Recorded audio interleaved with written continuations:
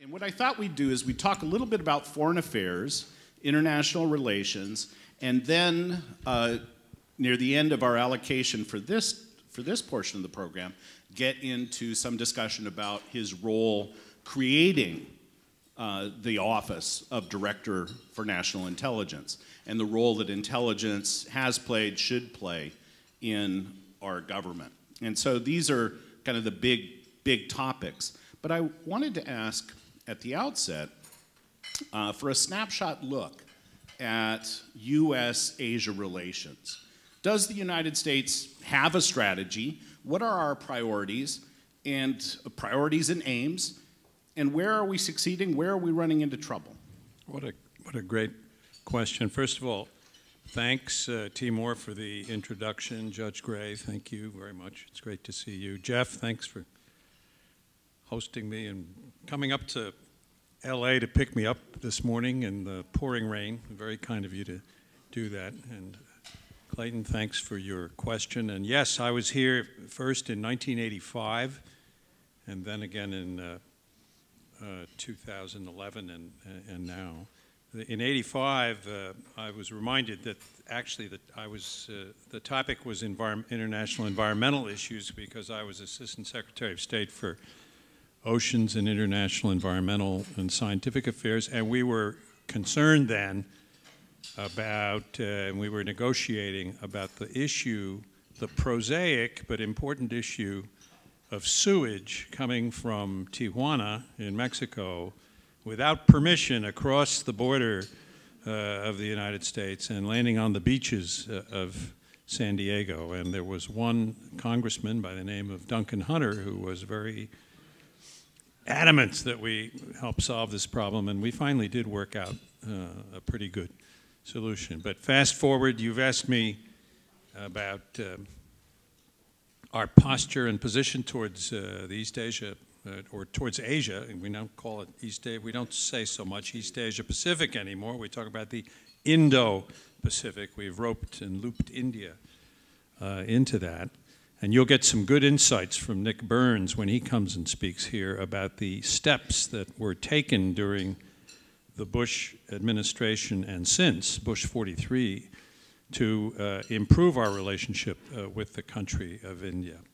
But I would say this, we have really, since the 19th century, or the latter part of the 19th century, been a country which always had at least one eye looking towards the Pacific. We are a Pacific nation, we're on the Pacific Rim, and then we have the scars to show for it in the 20th century with the wars, Japan, Korea, Vietnam, and so forth. In fact, I remember attending a lecture once that Richard Holbrooke gave on how Americans perceive Asia, and at that time, a poll had just been done by a particular foundation, and the principal perception of Asia in the minds of most Americans was that about warfare. And we associated Asia with war. I think today we tend more to associate Asia with the fact that it has become the demographic and economic epicenter of the world, and I think that is what President Obama was saying when he made his famous pivot. So where do we stand in all of that? And I think if you just take it politically, economically, and strategically, maybe in the reverse order, I think strategically, clearly, we still view Asia as playing an important role in our global strategy. We consider our alliance with Japan, the country of Japan, probably the most important single country alliance that we've got. The alliance with South Korea is also important, not to mention the one we have with Australia and perhaps to somewhat lesser extent with the Philippines and with Thailand. So we still have a similar strategic projection, if you will, as we did before. And notwithstanding the doubts that the president-elect and the president expressed during the campaign and after about the importance and relevance of alliances, I think pretty much the policy has come out reflecting fairly strong support for those alliance relationships. And that's important. And I think it's very important to send the message to the countries of Asia, all of them, including China, that we believe as a nation that we have enduring interests in that part of the world. Second, economically,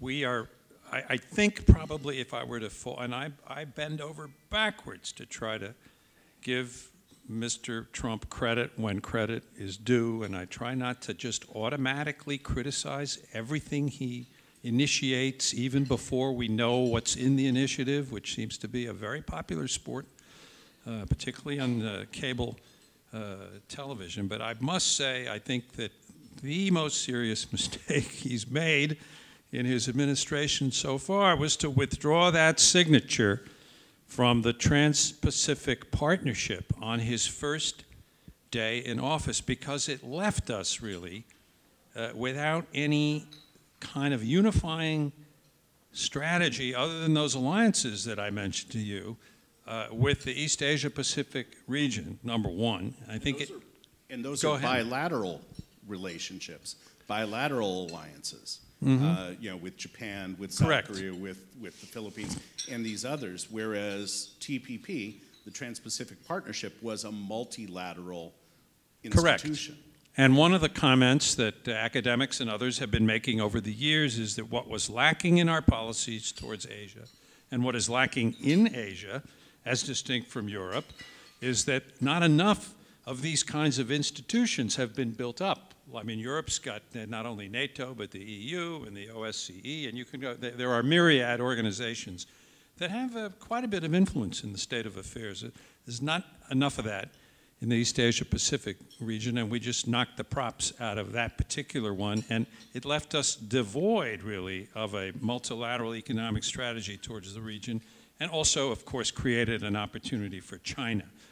So I think we're a little bit on the back foot economically vis-a-vis Asia, though that is not to say that we don't have absolutely significant economic relationships, starting with China itself, where we have $750 billion of two-way trade a year. And if you look at the stock of our foreign investment in these different countries in Asia, it's still extremely substantial.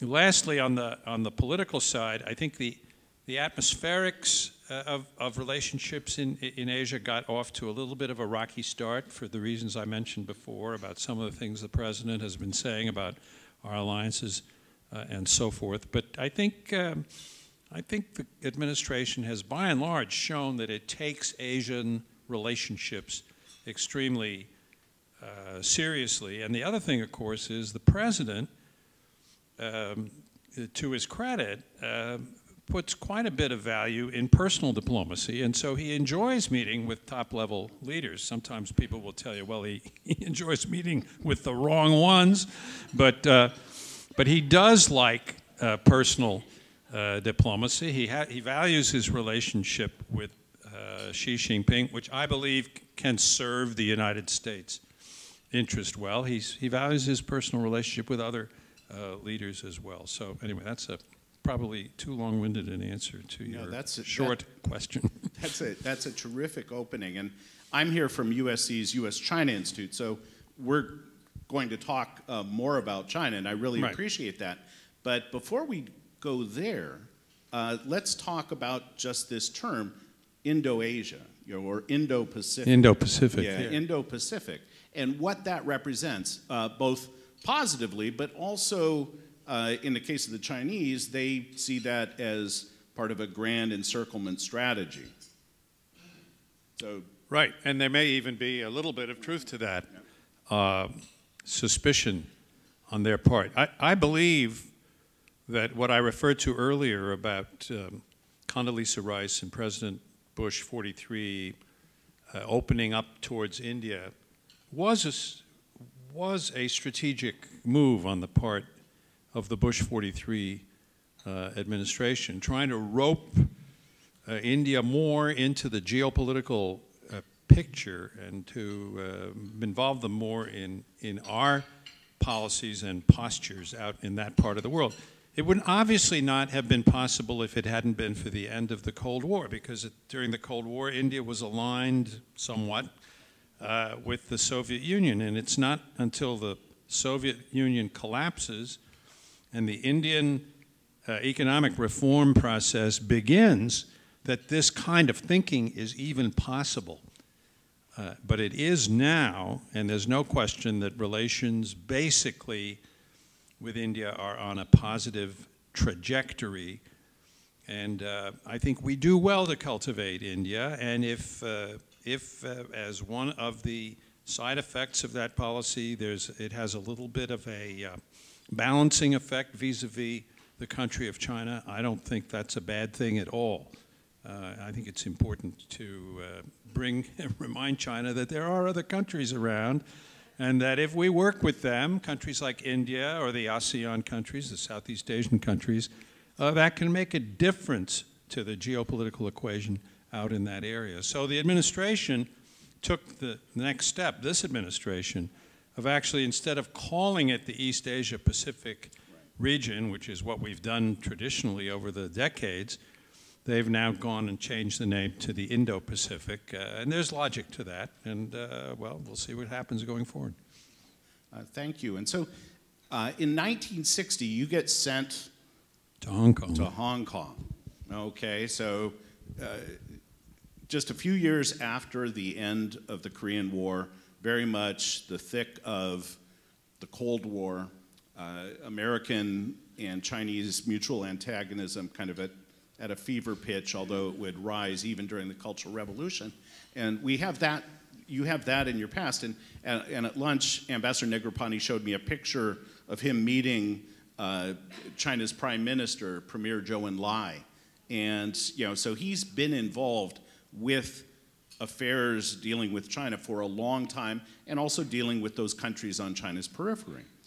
How do you see the U.S.-China relationship? What do you find to be the central issues that we need to be focused on, and how can we move forward?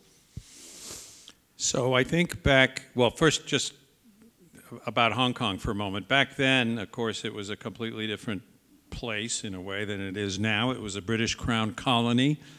None of us thought that 1997 would ever come.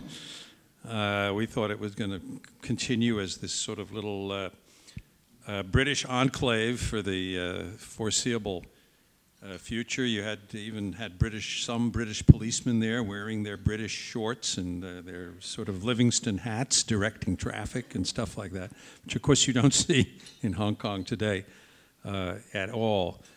You couldn't figure out what was going on in China those days. We couldn't even tell whether there was we couldn't verify whether there was a famine, which there was, in fact, because we didn't have the kind of intelligence capabilities that we do today. We were reduced basically to either reading the Chinese press. We had we rented the basement of the British American Tobacco Company and got our hands on every Chinese newspaper we could get a hold of and translate it and see if we get some gems out of that. And we interviewed refugees from China. Those were the two main ways and China was poor. It was miserably poor. I went in 1972. It was very clear that this was a country that really didn't at that particular time have much going for it.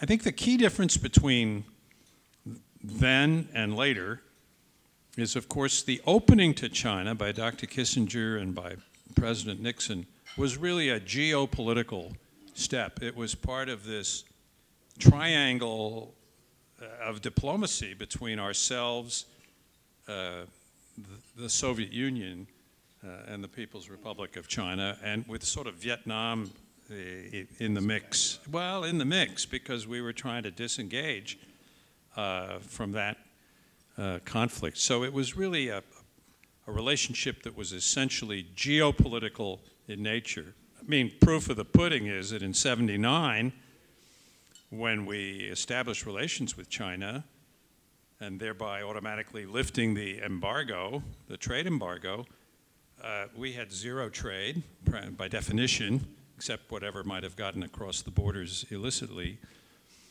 And in '79, I was in the State Department. Then we were asking ourselves, what are we going to buy from this country? That's what we were asking in 1979. What are we going to buy from China? And I looked at the data in '85. The grand total of U.S.-China trade was $8 billion a year and about evenly divided. And today, of course, it's over $700 billion and terribly lopsided, 350 to 170, something like that. You can maybe even it out, make it look a little better if you take our surplus of service exports. So massive commercial and financial relationship with China. Incredible people-to-people relations, particularly with more than 300,000 Chinese students coming to study at universities in the United States. 5,600 at USC alone. There you go, and all of them usually paying full freight, if I'm not mistaken, which has not escaped the notice of the finance offices of our universities in this country. So they pay the sticker price, right? Pretty much. And then a whole host of other important relationships, not only trade, but of course investment on both sides. So it's dramatically altered. We can get into some of the sticking points, if you will, but I'd say it's moved from geopolitical to a full scope relationship. Yeah, it's definitely a full scope relationship. There's no area of life here in the United States that's not somehow connected. Something like 25% of the particulate matter in the air over California originates in China. So pollution, as Ambassador Negroponte worked on, knows no boundaries. And so certainly with trade and the flow, and if today is an average day, 8,000 Chinese came to the United States, most of them coming to Los Angeles, and many of them coming to Orange County for shopping and Disneyland, right? But so we have this commercial relationship, but what about the security concerns? As you highlighted, the Japanese are extremely nervous about this concern, also about North Korea, and of course, President Trump saw China as an important partner in dealing with the challenge posed by North Korea. What might you say about Chinese strategic thinking and how the United States seeks to engage China as well as to engage with those around China? Right. So it's, well, first of all, it's kind of interesting. I was in charge of the U.S.-China political dialogue when I was Deputy Secretary of State, and I met with the state counselor a couple of times a year, Dai Bing Guo, and I still see him about once a year. He hosts events at Peking University that I attend, and one of the things that's interesting about the Chinese posture and Chinese strategic thinking is they're very quick to tell you what they are not. We're not hegemons. We don't want to lead the global order. We watch you do it, and we just don't think we want to have to do that. And interestingly, and I've attended speeches by the foreign minister and others, when they single out the different elements of their foreign policy, one of the items they will mention is preservation of the post-World War II international order, that the Bretton Woods system and the international trading system and everything else. Why? Well, in part, of course, or large measure, because they've benefited enormously from it. It's worked for them. So I don't think, they think about this fairly carefully, and I don't think they want to throw out the baby with the bathwater. And so, which is one of the reasons that causes me to believe that they will want to reach, I mean, we're right in the middle of this right now because we have our delegation, the government delegation in Beijing at the moment, talking trade and commerce and all. I don't think they want that system to be abandoned by any means. They may want to see improvements. They may want to try to accommodate some of our concerns in order to help keep it alive.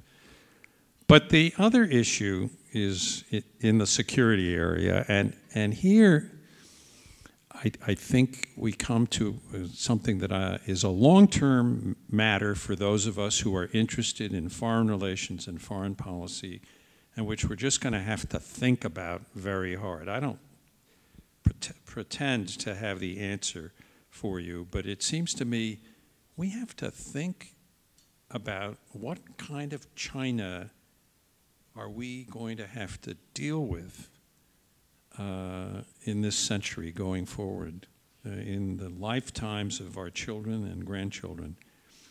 It's certainly going to be different. And many of these things are not things we can change. We can't change the fact that China has recovered from its century of humiliation. We can't change the fact that it's now either the second or the first largest, it certainly will be pretty soon, the largest economy in the world. We can't change all of those facts. I have heard some people, and this is where I think the thinking can sometimes get a little dangerous, who feel that it is incumbent on us to prevent China from advancing like that. Is this our option? I think it's the silliest option I've ever heard of. I mean, I think what one has to advocate and be in favor of is that they adhere to the rules of the road, or that we get rules more clearly established with them and that they stick with them. But as long as they prosper and make their money and achieve their growth fair and square, then I think we've got to be prepared to accept that. But the idea that somehow we want to foil their economic advancement, I just don't, I think that's barking up the wrong tree. But we have our work cut out for us mentally, because up until the end of the 19th century, we didn't think of ourselves as a global superpower, even though in 1870, I think our economy had already surpassed the British economy in just pure numerical, GDP terms. But it didn't really dawn on us what our leadership role in world affairs was until World War I. And so we had, that century, we basically had an extremely responsible role, and I think we're going to continue to have it. And this idea that somehow, just because some people are getting a little bit tired of exercising global responsibility, I would ask you, what is the alternative? And every time I see Mr. Trump getting to the point of pulling the plug on something, oh, we're going to get rid of NAFTA. We're going to break the relationship with China. We're going to do this. We're going to alliances. We don't need those anymore. Let Korea and Japan develop nuclear weapons. He talks that way, sort of barroom talk, but he always pulls back from it. I mean, I think there's something in his inner self and in the people around him who realize that these are extremely important relationships to the United States, and even while appealing or trying to appeal to his political base, he also has to face the reality of the importance of these relationships. And last point, of course, they're becoming even more important because we're only 5% or whatever of the world population, and our relative economic strength, at least, and numerical strength is not quite what it was at the end of World War II. Yeah, relative to other countries, right. When we were the sole superpower, the only power left standing. Well, or in 1945, when we represented 45% of the world's GDP. That's exactly the case. And many people in China think that America can't accept a China that is regionally supreme, a China whose economy surpasses that of the United States, science and technology on a par, if not better, than the United States. And they believe that the grand American scheme is to hold China back.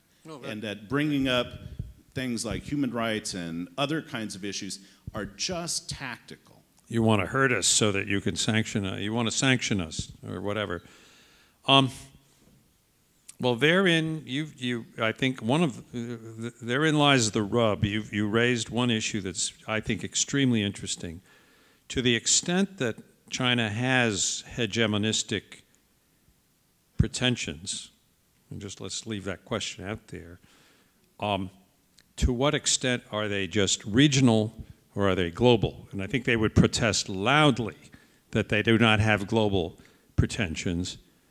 I think the minute you get into talk about East Asia Pacific region issues, then it's more, what are you guys doing here anyway, right?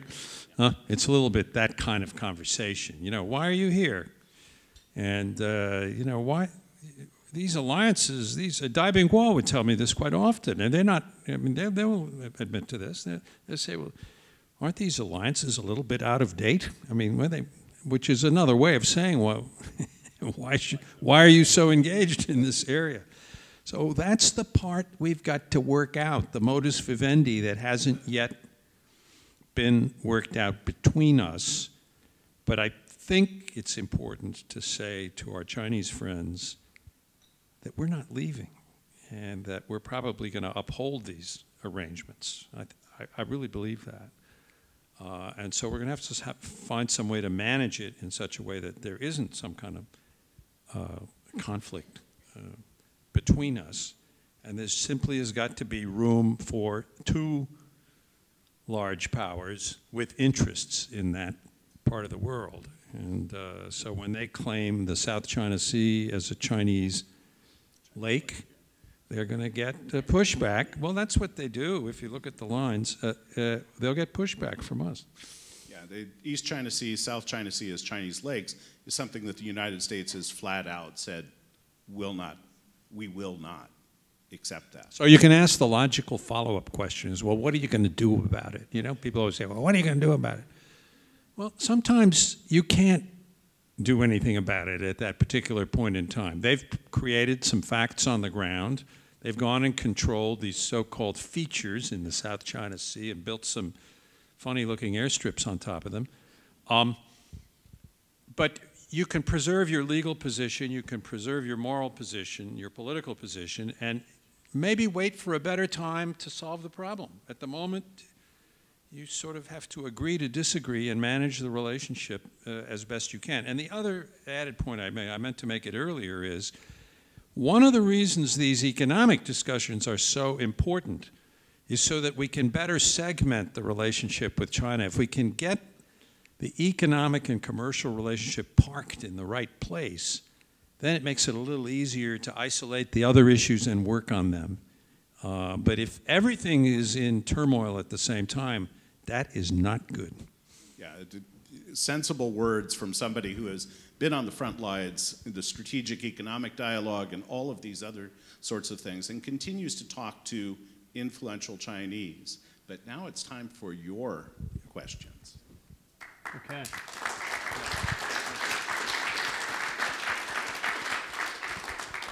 So first question that came in a couple different forms, but it has to do with when, where, and how often do you see China potentially becoming an ally of Russia? It's interesting. I was actually at the national conference, which you all are invited to every fall, and we were at a think tank, and that was one of the questions that was put out to their panel, and they were completely split in terms of how often they felt that that would take place. Well, the history of that relationship is not a particularly happy one, I don't think, from the Chinese perspective. They certainly chafed enormously during the Sino-Soviet era, if you will. And I think one of our great intelligence failures, by the way, talk about DNI, in the 1960s was we were much too slow to recognize the implications of the Sino-Soviet split, because LBJ and Dean Rusk and others saw the Soviet bloc as a monolith, and they refused to believe the evidence that was coming to their attention about deep divisions between them. So I think if they were to reunite in some kind of way in an alliance or in a friendship of some kind, I don't think they have a treaty of friendship anymore, right? What they used to call it, peace and friendship. Those were like the standard alliance. They certainly don't have that, and I don't think they'll ever get to that. whatever they do, it'll be a matter of convenience and expediency. I think it'll be tactical. I think it's in part to just to keep us a little nervous. And it works for that. You know, as evidenced by the question and the concern. The nationalist impulses, I think, are going to preclude anything deeper. Well, then I think the Russians might care more about trying to create the impression of some kind of alliance with China vis-a-vis, you know, us than the Chinese. I think it's important to emphasize whatever else China's doing, when you talk to them, when you watch the body language and all of that, they appear to value the relationship with the United States. I think they hold this relationship in high importance. Interesting. So this comes from a former chair of ours. It's from Fred and Mary. And he said that he had the honor of working for you at DNI. And his question is, in 2011, the last time you came, he asked you specifically what was the biggest threat facing our country. At that time, your answer was the national debt, our national debt. Did I say that? Really? Where's Doc? So his question is, do you still feel that way? Well, look, you'd have to say it a little more broadly. I mean, I think it is, if you ask me to rank the problems, the most serious problems of our society, I think you'd have to put the national debt either at or near the top. I don't think there's any question about it. And it continues to be, and it's growing further, really.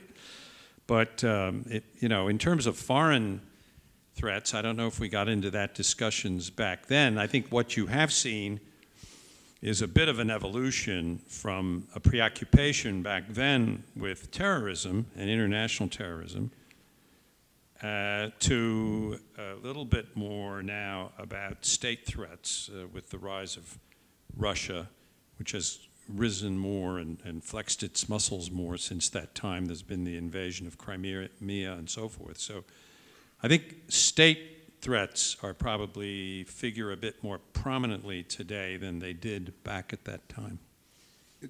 If we could ask you about the creation of the Directorate of National Intelligence. You were a producer of intelligence as a Foreign Service officer. You were a consumer as a policymaker at the top levels of our government. And then you were the first so-called conductor, trying to orchestrate, you know, cooperation and exchange across the intelligence agencies. Why was that so necessary?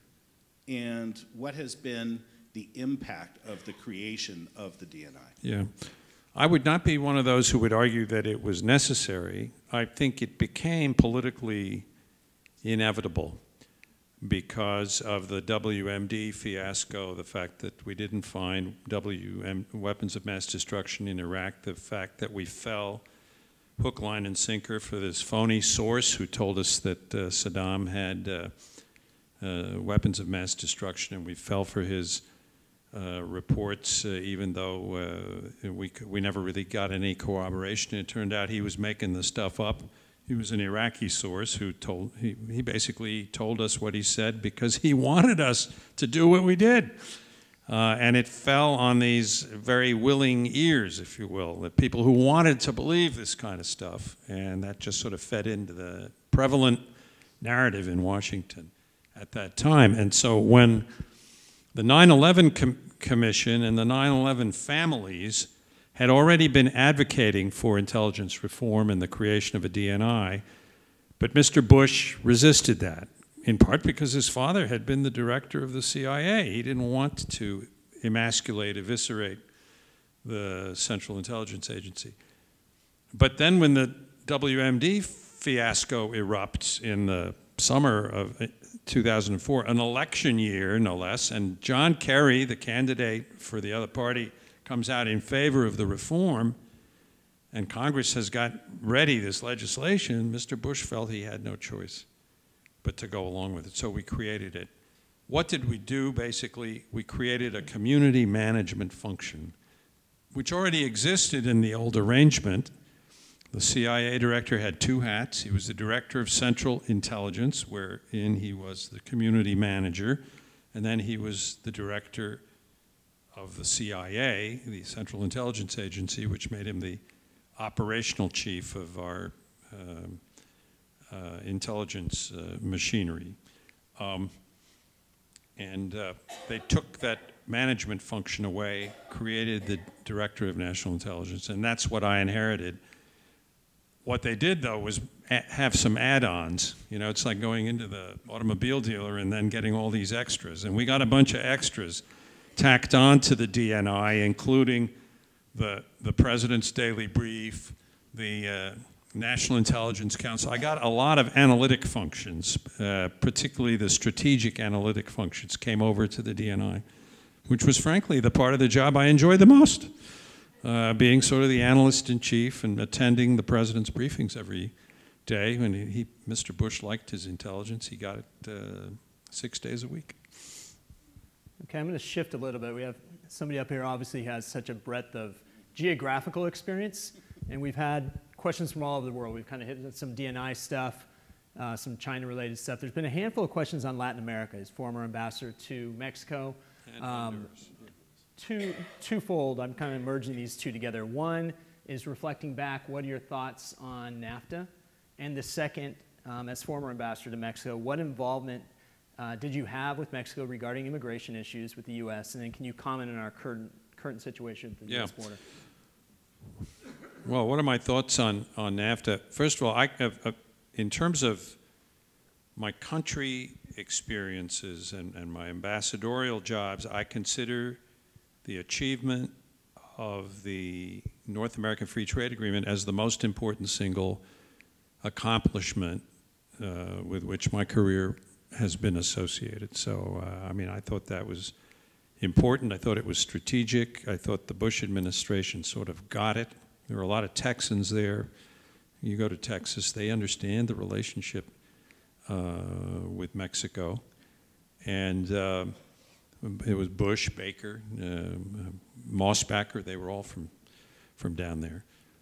And so I think it was a very important accomplishment. I think it's borne positive results for both countries. It's quadrupled the level of trade, at least, between the United States and Mexico. And it had a side effect also of bringing Canada more into the relationship with Mexico. It helped Canada discover Mexico from a commercial and a trade point of view. So I think it's been extremely positive. I'm very much in favor of it, and I'm working with people in Washington to try and promote the adoption by the Congress of this renegotiated NAFTA, which is now called the United States, Mexico, Canada agreement. So I think that's important. Your other question was? Immigration. Oh, immigration. Well, we had the Simpson, Mazzoli, various reforms came into effect during the time I was ambassador there. I was there from '89 to '93. We had significant immigration reform then. There was an amnesty. There were a lot of agricultural workers who were admitted to the United States. You remember this category of special agricultural workers and things like that? It was a period where I think between conservative Western farmers and various other elements of our society, we've managed to patch together a coalition that was in favor of more immigration from Mexico. I thought it was extremely positive. And by the way, now the immigration isn't so much from Mexico. The flow from Mexico has gone way down, in part because of the prosperity brought about by NAFTA. And secondly, because if you look at the demographics, the size of Mexican families has fallen off substantially. The number of children born and the birth rate and so forth.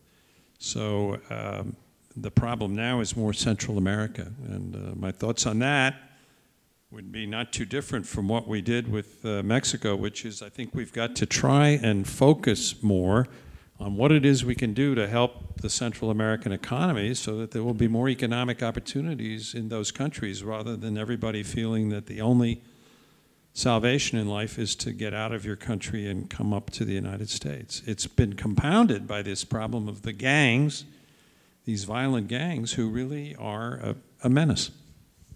Interesting. Ken Peterson had a question. It zeroes back into East Asia. Under what circumstances would China move on Taiwan, and how firm is the prevailing view that we would commit our nation's blood and treasure to confronting such an aggressive political military action? Well, our approach has been cautious, but it's also been deliberately ambiguous, so that it raises the calculation for China. They have to think hard about what our reaction might be if they were to use force against Taiwan. But meanwhile, we've got the Taiwan Relations Act, which commits us to providing defense articles to Taiwan, and we do that. We help them maintain a strong defense establishment, but we do not have a mutual defense treaty like we did prior to the establishment of relations with Beijing. In fact, the day we established relations with Beijing, we abrogated the mutual defense treaty between ourselves and Taiwan. What caused North Korea to invade South Korea? You remember that one? And it was, Dean Acheson said that we'd withdrawn our line of our perimeter of defense south, or Korea was no longer included in our Asia-Pacific defense perimeter. So, you know, we got to be careful not to trip into this, not say anything that sends misleading signals. Meanwhile, maintain good relations, try to cultivate relations with both Beijing while maintaining relationships with Taiwan, continue to supply them defense weaponry under the Taiwan Relations Act, and just hope to keep buying time for some possible eventual peaceful resolution of this issue between the People's Republic of China and Taiwan. Yeah, one of the striking things, first of all, this is an atypical audience. The vast majority of Americans don't know the difference between Taiwan and Thailand, right? And so the question about would we go to war, you know, couldn't be submitted to the American public. But in China, Taiwan is perceived to be a major issue in the U.S.-China relationship. And many Chinese people assume that if we were to come to war, that Taiwan might be a part of it. But as Ambassador Negroponte just explained, our policy of strategic ambiguity on this, neither side quite knowing what the United States might do, has helped to keep the peace. And there's what? There's several $1 trillion, I think, of Taiwan investment on the mainland in China. I mean, talk about a body blow to the global economy. Let's say we didn't even get involved, but just if there were a conflict between Taiwan and China, what an economic mess. Yeah, call your broker. Okay, final question, staying in that general region. This comes from John Marconi. How do you evaluate the Japanese military strength, and is it actually a buffer to China's strength, and also your comments on kind of the changing feelings in Japan regarding the military? What was the middle part of that question? How do I evaluate? So how do you evaluate the Japanese military strength? Right. Do you consider it a buffer? A buffer, to a certain no. extent to China's strength? And then your thoughts on shifting views on the military itself in Japan? Well, I mean, Mr. Abe has been one of those who's been trying to push the envelope, right, with respect to Japan having, enhancing its military capabilities. And I think he's probably right to do that. You know, World War II ended a long, long time ago. Japan was not spending that much on defense. Now they're spending more. I think it's good that they do that. I think it's good that they expand their involvement in global affairs. They've got now the third largest economy in the world. They're still very, very significant. And yes, I think also they're, I don't know about a buffer, but yeah, they're one of the counterweights that can be out there. So I think it's important in many different respects. Do I think there's a danger that Japan they'll all become a bunch of samurais again, and that will go back to some kind of 1930s or pre-World War II situation? I don't think so. I think there's a measured way in which this can be done, and we ought to think of ways to do it, or they ought to think of ways to do it. Dr. Dewey? Yeah, just to support what Ambassador Negroponte just said, the vast majority of the Japanese public, the last thing that they want is armed conflict with anyone. There's not a drumbeat, in any way, shape, or form. And Prime Minister Abe has been pushing the envelope. This goes back to the 1980s with Nakasone and becoming a normal country, right? Having a military that does other things. Right, and then look at the other side of the coin. You have Japan and Germany, both of whom have been committed to these kind of peaceful roadmap, and then you have political leaders like Mr. Trump saying, we paid for your defense all these years with these enormous defense budgets that we have, and your economies have skyrocketed, and we're losing in the economic competition with you. And so there's that element as well. So I think that increased Japanese defense spending in that sense is kind of well received in Washington. Fantastic.